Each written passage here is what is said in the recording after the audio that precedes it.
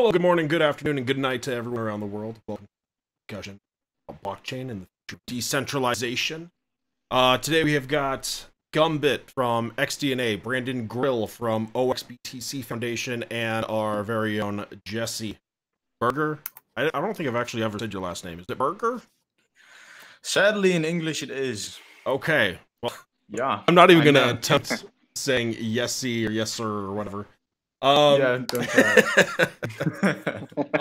And yeah, CEO of IndexMonkey. So we're just gonna kind of go down the list here. If you guys want to start off, just kind of introduce yourself, as well as just kind of a brief little bio and description about the project that you guys are working on right now. So we'll start off with Gunbit. Okay, so my name is Arthur, Arthur Prince, and I am SMEO and founder of XDNA project, XDNA coin. They are a new modern cryptocurrency, just one and a wild coin with some features. I will not talk about this because it will not be a short conversation. Okay. XDNA.io. Okay. All right, Brendan. Hey, I'm Brandon Grill. I'm one of the co-founders and vice president of the 0x Bitcoin Foundation. 0x Bitcoin, if you're not aware, it's the first mineable token on ERC. Excuse me, first mineable token on Ethereum. It uses an SHA-3 hashing algorithm and has some similar specs to Bitcoin, hence the name 21 million max coin. And unlike previous mineable iterations that are kind of subject to Sybil attacks like Minerium and Bitcoinerium, it's the first one that actually uses GPU and FPGA full hashing to give you the distribution. Nice. Fox. Yeah, so Jesse. I'm one of the founders. I'm one of the founders of IndexMonkey, which is basically the backbone of investing for blockchain. All right. So, yeah, today we're just going to be discussing the overall trends and stuff in blockchain futures, and kind of what holds in store for the next year, 2 years, and going forward. So, first topic is just kind of major blockchain trends this year. So, what do you guys think is going to be a major trend this year? Last year it was very much, or not last year, 2 years ago. A little bit last year, but was a lot of tokenization, and we saw a lot of projects coming out of dApps. Prior to that, there was a lot more of the privacy coins kind of emerging. So, where do you guys think that blockchain will head this year? Yeah, so I feel comfortable in economics since that's my background. So the first of all that I find very interesting is lending in the cryptocurrency space, which is gaining foot in the lending space more and more. I think a couple of projects are over $1 billion in lending now. Yeah. The next one would probably be still exchanges. Binance is still the leading exchange for most part, except for BitMEX, but I'm not going to count BitMEX to be honest. I think, like lending and exchange tokens are kind of the trend. Yeah, no, not as an investment. I would say that lending in general would just increase as a use case, since I think that is a genuine case for blockchain. Considering that credit scoring is a very centralized model that puts a lot of people out of the way of getting the credit they need. For exchanges, I still think that at this early stage is still one of the first use cases it is for. Anybody can invest in it or trade it or buy it, which is a good point. But for now, it's still just a betting machine. Right. And if you're in it for the betting machine, then an exchange is probably the best way to do it. So those two are my first two. Okay. Insurance would maybe be in the future, but not right now. All right. Brandon or Gunbit? I was going to ask if you had any specific platforms or projects in the lending space that you're thinking of. I'm familiar with Compound, of course, has been popular for about a year now. I heard about them probably about a year ago. And from what I understand, they're lending crypto to crypto. Yeah, a lot of them died. Yeah, Salt is one of the projects. It was one of the first one that took off that really got a hit. But in the end, it kind of went down because they weren't able to handle the amount of lending requests. So they basically went down when they couldn't handle all the requests that were coming in. ETH Land took over at that point, and I think that is Nexus or Nexo. That is the new big one now. And there's another one from whom I forgot the name, but they got into $1 billion now. Those are pretty good. ETH Land has been doing pretty good. I've used it myself. It's pretty all right. It's all right. Then you have those are more for direct lending with collateral and interest rates. And then you have Bloom, which is more about credit scoring. But I don't know. Credit scoring is still a long way away, while lending and loaning is still working right now. You could do it right now, which is pretty cool. Yeah. So when I think about lending, the first thing that my mind goes to is also financial options and derivatives. I know projects like DYDX and Dharma are definitely in the space now where they're trying to push the limits of what you can do on Ethereum completely on-chain. What do you think about projects like DYDX or Dharma, and how is that going to go? I haven't looked into it too much, but for lending, for investing in anything about futures or direct investments for the short term, I probably think it's not a good thing. I think that lending should be, what would be the correct word? Only to further your foundations. So basically, you could take out a loan not for a direct investment in cryptocurrencies, which is very volatile, obviously, but maybe for like in stocks index. It should be towards those that cannot get credit lending for something very basic that they might need, such as building your, maybe opening a shop in your place if you don't have access to credit because of a bad credit score, which could get very much in the way, especially if you have a small business. Opening up a loan of a couple of thousands with a smallish interest rate, is pretty good, knowing that they can't take any more than your collateral. Okay. Yeah. So from my point of view, We're losing you a little bit. Could answer the main question: why should I keep this exactly cryptocurrency and in my pocket?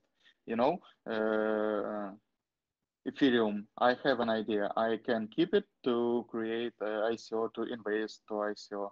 Okay, where is I think we lost you. Yeah, I think we lost you again.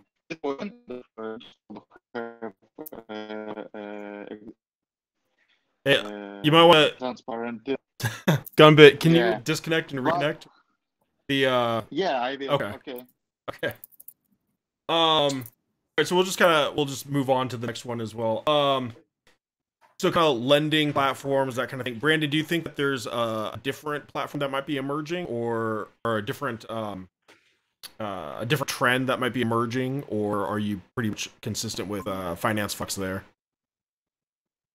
Yeah, I mean, I think, and this is maybe going a little bit away from the question, but definitely the projects that are going to survive, I think, in the next year are the ones that are going to have backing from more legitimate VC funds. I know last year, and especially 2 years ago, was kind of the age of the ICO. Anyone can raise money for any project. But nowadays, there are more and more experts in the field, and a lot of them, they really have institutional capital that they could put towards real projects that go through incubators that demonstrate real business sense, things of that sort. So that's just going to be a general trend going forward. The ones who will survive are the ones who already are going to be having blog posts written about them on their incubator websites. They're going to be presenting at conferences. They're going to be doing things legit. And that's just gonna differentiate the weaker projects from the strong ones going forward. Definitely. I'm sorry, guys. Can you hear me? Right yeah, now? We can hear you fine. Okay. So my point of view was that not 90%, but about 99 or maybe 98 coins are almost useless because you don't have. You don't have a transparent use case to hold these coins, to buy more of these coins, and one day will come and supply will overcome the demand, and the price will fall and coin become almost dead. So And this situation, which happens with almost every coin on the market, which is not brand new in terms of technologies or some use cases, with almost everyone.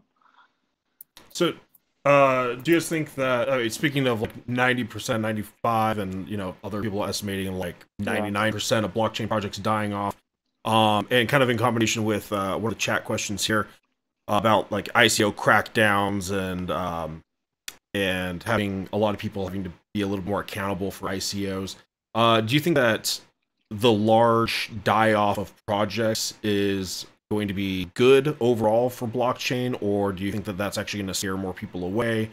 I mean, it can really go both ways. So what are your guys' opinions on that, having a massive die-off of these old projects or obsolete projects and scam projects out there? I think it's already happening. I think we're seeing a lot of it. I think some of the hardest hit projects, just to pull an example out, I don't know if any of you are aware of maybe the Pareto Network project, Pareto Network token. That's a token that has been especially hard hit, maybe down 98% from its peak value or something. And it's those smaller projects that have questionable origins, questionable backings, and really unfinished platforms that are really suffering, especially when, like Pareto, they release the platform and it turns out no one uses the platform, right? So, right. So that's an issue for every project. This is exactly which happens with XDNA right now. I'm sorry.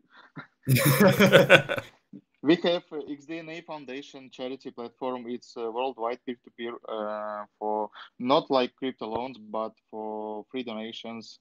And well, even if we don't advertise it much as we could, almost no one uses it, and we have some problems with it right now. Yeah, I mean, I think that personally, I think that the kill off, we'll just call it the kill off year, is going to be great for crypto overall. Like, yeah, we've got like a lot of different like new investors coming into the space, and they are a little bit skeptical because of how many projects are dying. But I think that regulations and things that are being put in place this year, along with how many projects are dying, gives the impression that you can't just start an ICO and make billions off of it like you could in the past. Similar to the .com boom, where people would put anything, internet or, .com in their name and instantly make money. People are going to actually have to come up with real solutions to real problems and not just have buzzword hype. So we're going to be able to find diamonds a little bit easier than prior, where it was like you had a mountain of, pardon my French, but you had a mountain of shit, and you're trying to find just like one gem in it. But you've got, 500 different lending coins, and only one of them is actually legitimate. So I think long term it's going to be good for blockchain as a whole. But yeah, we definitely, I think, are past that initial hype stage. What do you guys think about that? Well, from my point of view, the most problem is that I have a special bot which duplicates all announcements from Bitcoin Talk about new projects to myself, and it's about still right now 5 projects every day, new 5 projects every day. It's like more than 2,000 projects released in 2018, and the supply of new possibilities, new projects, new opportunities for investors is too much. And if your new project fall apart or slow down in development stage or in terms of price and revenues for investor, they simply will just switch to new project. And in third quarter there was very much masternode projects which were obviously scam. It was like, you know, semi-scam, and all know what it will be scam, but still participate and invest because it was profitable. And this is a bad way.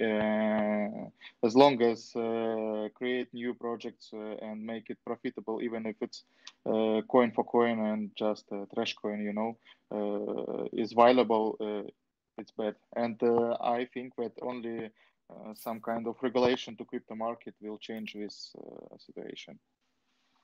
I think a lot of coins are dying, and new ICO projects are going to have a lot of trouble. Unlike in previous highs and lows of the cryptocurrency space, this past 2-3 years, whatever, obviously we can all probably agree have been especially unique in scale. And what I'm concerned about is that everyone who has been in the space or would be interested in the space already got in at this point. Right. And if they're burned out, right, if they're burned by all these projects, they might still have lasting negative feelings and say, you know what, I lost so-and-so amount of money. I'm done. I don't want to deal with it anymore. And that's going to take a long time to recover, especially since a lot of ICO projects got their funding from crowdfunding, right? Especially the early ones, the early Ethereum tokens. I'm thinking like Aragon, when we say Go, I guess, those happen to still be around, but many of them don't. And that's going to be a huge problem, just convincing people that your project is worth investing in. And that's why I'm saying that now that we have somewhat of an infrastructure, the beginnings of an infrastructure of incubators,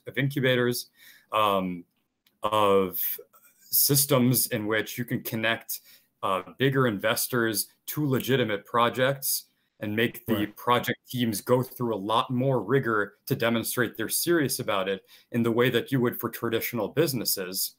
Now that this is happening, those are the projects that are going to have to fight for this institutional money, and it's not going to come as easy anymore from the average person like you and me. Right. I fully agree with that.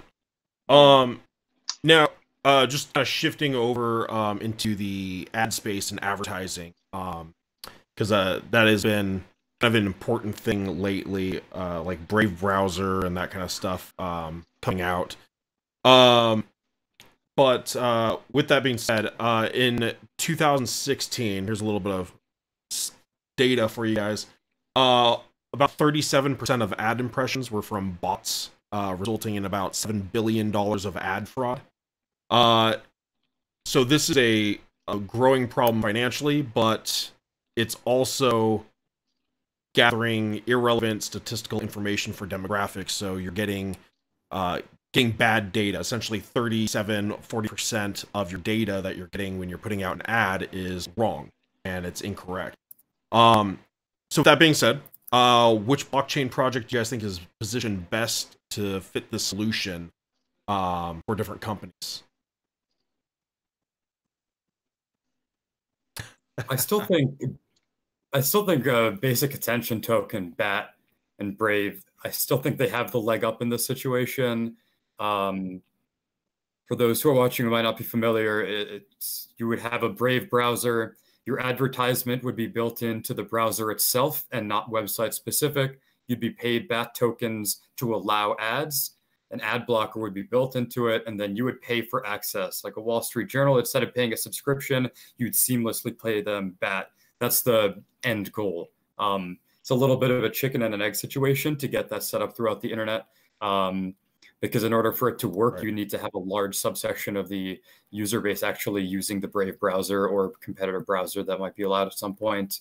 So I think the chicken egg thing is going to be a problem, and BAT is probably the best suited at this point, just based on the name recognition, the amount of talent that they have, and the amount of funding ongoing that they have. And even them, I'm skeptical that they'll be able to actually pull off this mass movement of blockchain-based advertising stream. Yeah, no, I think they published something not too long ago. Like they have about 10 sites in the top 500 websites that are actually registered with them. Can you think of any solutions to their problem? Just kind of offhand, if you've been thinking about it. Right. I mean, this is like the solution that you do for a big startup company like Uber, which is to run at a loss for a long time. That would be something like you have to incentivize people to move over, knowing that this is an inefficient system for now that will only become efficient once there's a large scale adoption. I don't know how feasible that is. I don't know if there's the will to do that, and I don't know if there's the funding to do that. I'm not entirely sure that what that would look like, especially since many of the top 500 websites are websites that are not necessarily crypto friendly, either on principle or just logistically their users aren't crypto friendly. So what you'd have to have is a situation where you could have side by side, you have the option of either going the BAT route, or you could pay the standard subscription fee or be limited or watch the advertisements. And that's just really a tricky situation to balance. If you could snap your fingers and just say, look at that, everyone uses Brave, everyone uses BAT, I have no doubt in my mind it would be an efficient system. I have no doubt in my mind people will get more relevant ads, and I have no doubt in my mind that it would cut down on a lot of the bots. But right now, we're just not seeing that. And that's a bit of a challenge to actually get there. That turning point is incredibly difficult, and I don't see that happening in this coming year at all. Do you think unfortunately, right now it's not kind of a rule of market, but without extra bots and ads, you can be relevant with our projects, because if you're not Ethereum, the amount of our crypto projects will make you disappear. You will not be shown on a media of your potential investors. So it's a rule of market. You must be shown so people could know about you and invest into your project. And it's not about one media platform which could be built and it will solve this problem. Main medias like Facebook, Twitter, Reddit, and messengers like Telegram or Discord, almost all crypto projects use extra bots and kind of gray market.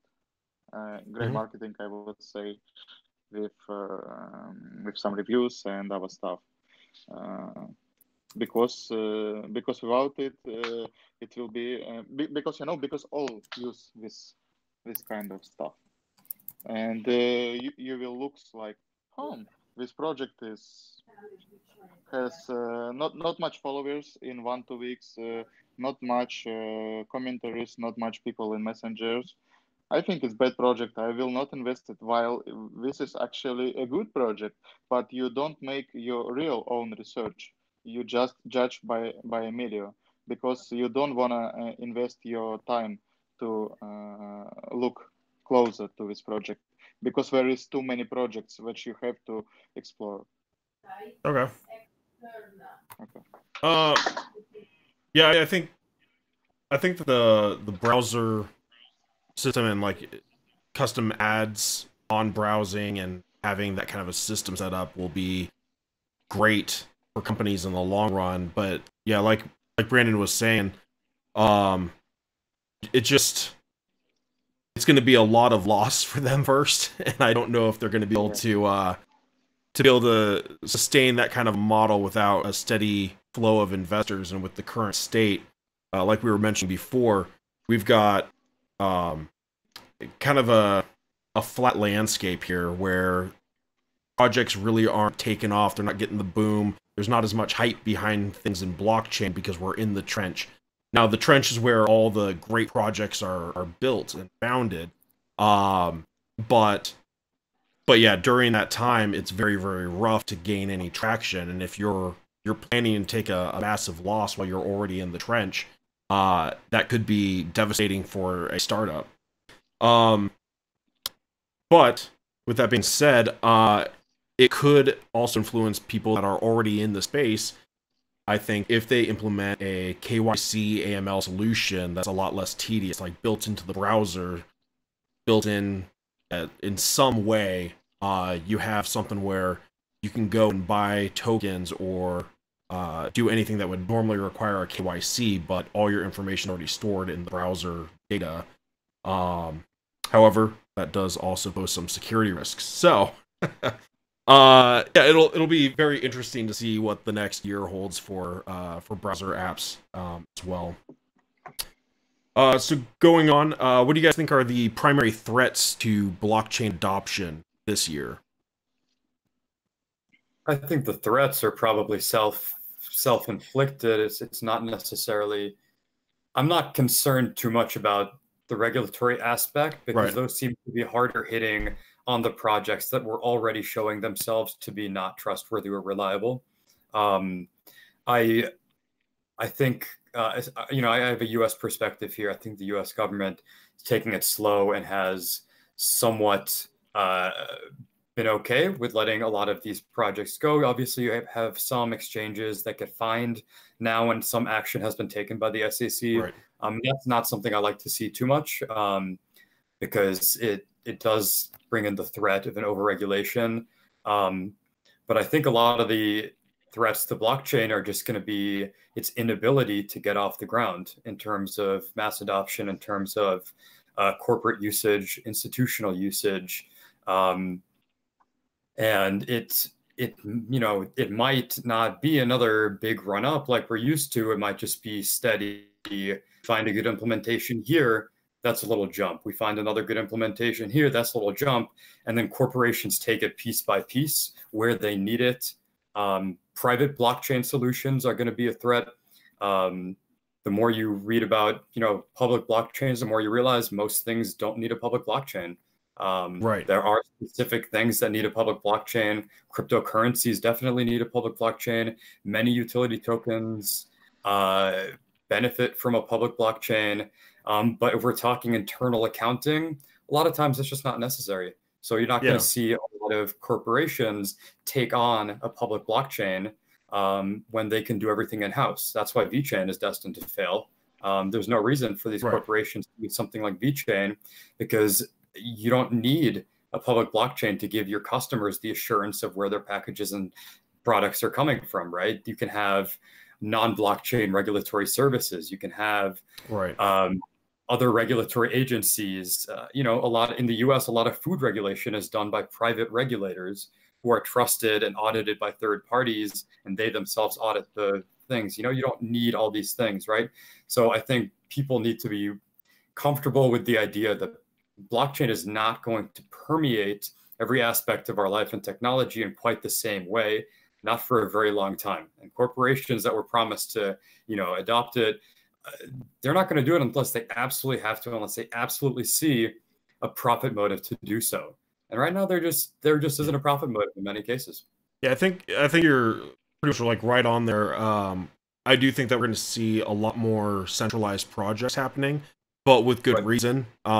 Before, anything that was centralized was deemed as bad. It was a terrible idea, just because centralization is the opposite of what everyone saw as blockchain. But I think that companies really would have utility for actually using a centralized blockchain because there's, you know, personal information, that kind of thing that's in there. There is something about a government regulation or government venture, if you would call it, but where they wanted to store all gun purchases and that kind of thing on a public blockchain,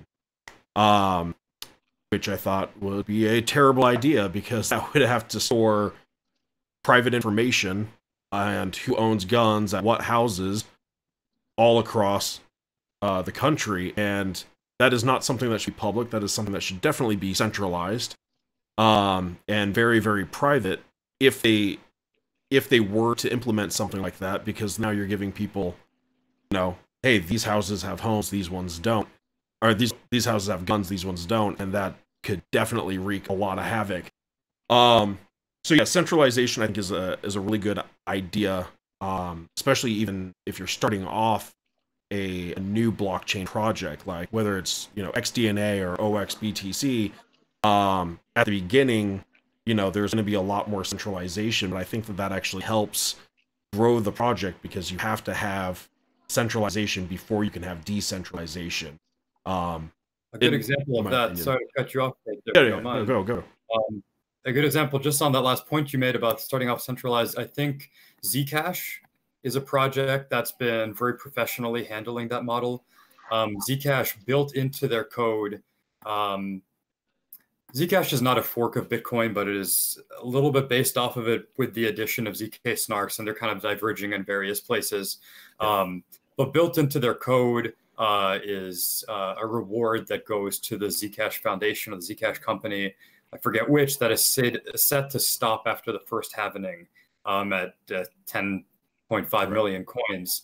And what that's allowed them to do is have a worldwide network of crypto mathematicians, best software engineers working on this stuff. They do a lot of workshops. I know one of my colleagues from 0x Bitcoin actually attended a workshop that they put on ZK Snarks. Awesome. And they're really developing their project very well because they started off with this initial boon of funding, while also having a clear road plan for how they plan to increase the decentralization as time goes on.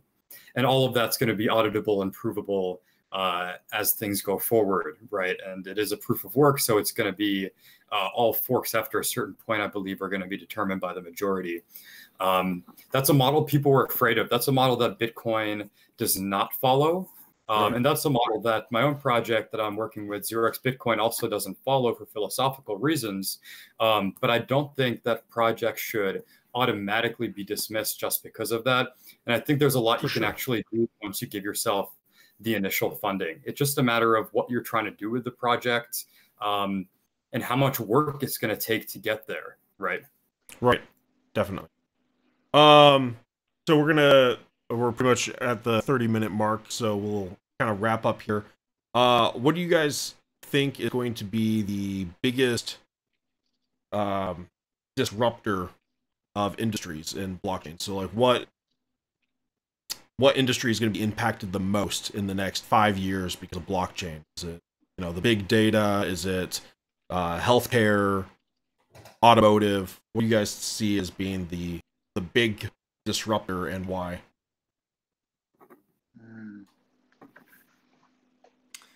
I would probably go within 5 years, which is pretty fast. I'd say, depending on how fast Internet of Things moves, probably that. Otherwise, I would go for healthcare on a smaller scale, not on like a huge scale, but on a smaller scale, probably healthcare.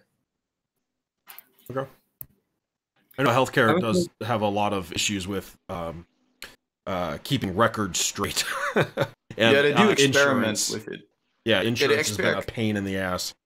Yeah, they actually, I do some research for an insurance blockchain in the Netherlands, and they are already working on it. And it's pretty cool. They're all trying new things out with blockchain and healthcare, which is pretty cool. But I think that they are exploring it the most. At least in my experience, they do explore it quite a bit in the industry.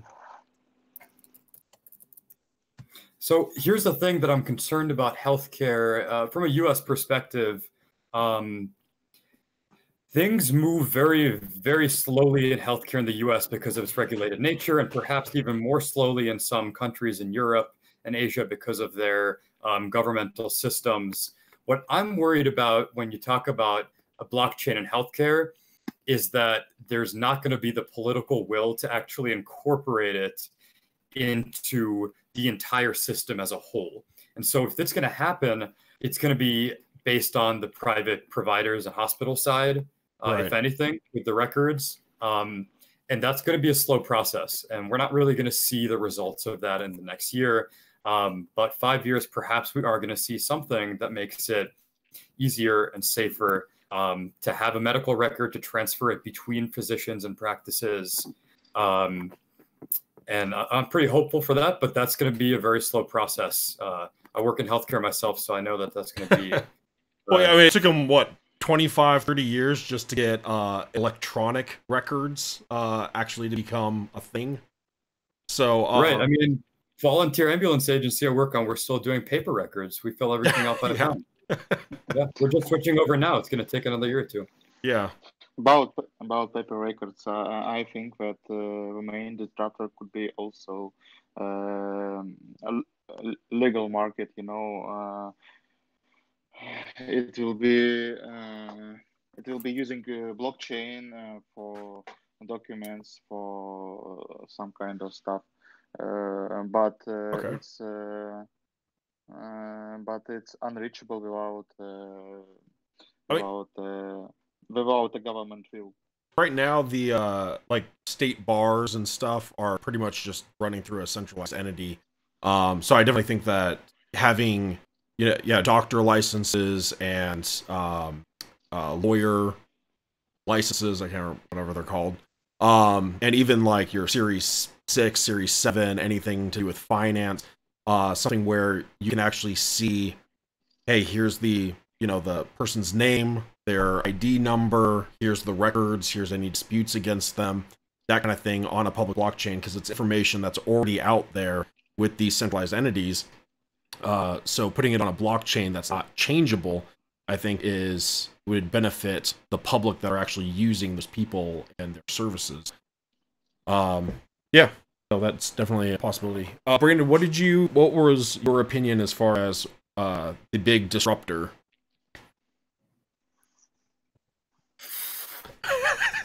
Out of all the industries in the world. It is a big question. And no matter what answer I give, there's like a 90% chance I'm going to be wrong. Right. You Purely can never speculation. Welcome to blockchain. Speculation. This might be an unpopular answer, but realistically, things like Ripple and Stellar might gain some traction within financial services, things that are not directly going to impact the consumer, things that are going to be working behind the scenes for things like bank payments and remittances. Okay. That I don't know too much about. To be honest, I'm kind of speculating my answer just based on the resiliency of these tokens. I don't know much about Ripple. I know a little bit more about Stellar, and even that's not much. But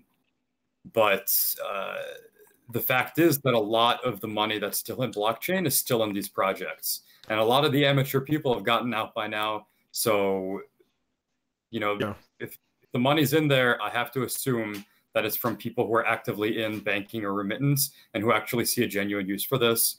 But don't take my word as law on this one. Yeah, I mean, XRP has been under a microscope, and people have tossed so much shit at it, and it's still standing, and it's still working, and companies are adopting it like crazy, which is nuts. It is centralized somewhat. Yeah, I mean, it's a very centralized thing, and I know that they've got a schedule that's not really released, but they have a general idea, or so they say.